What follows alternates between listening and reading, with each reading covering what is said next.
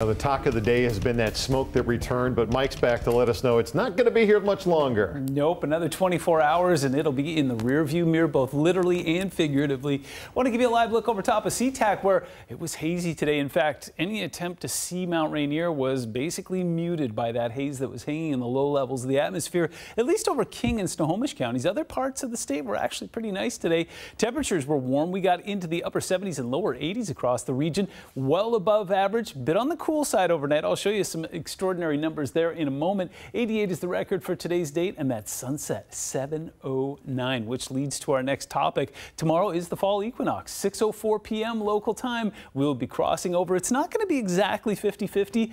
6:56 is when the sun rises. 7:07 is when it sets there. Reason being is that the only place where it happens 50% is at the equator. We are considerably farther north there, so that's why we don't get a perfect spread, but still, it's going to be a very interesting day. Taking a look at low temperatures this morning, it started cold in some spots. That offshore flow really cooling things down in Shelton and Olympia, where it touched down into the 30s. Other folks, including Everett, Seattle, got into the 50s overnight, and even along the coast it was relatively warm. Some low and some upper 40s there. 48 in Port Angeles, 42 was your low in Bellingham. But then, nice recovery. You know how we were just pointing out Shelton a moment ago? A 45-degree warm-up today from 36 to 81. Many of us getting into some very nice territory. Olympia was 82 today. Out towards the coast, bit of a mixed bag. 78 in Forks. 65 was the high in Hoquiam. So as we take a look at winds right now, it's about what you don't see. Notice you're not seeing a whole lot of color here. You're not seeing really any numbers just down towards the far south.